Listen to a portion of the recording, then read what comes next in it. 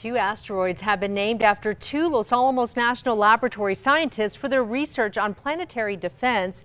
The International Astronomical Union named them Windy Caldwell and Plesko. The asteroids found out in the asteroid belt are huge, with one around the size of Espanola.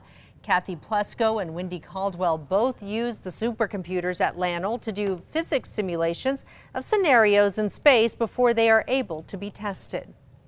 We also do periodic emergency response drills with FEMA and international disaster agencies so that we know that were something to come at us, we would be able to work together internationally to prevent an impact. Some of the work that I've done has involved cratering on asteroid 16 Psyche, which is the largest metallic asteroid in the main belt.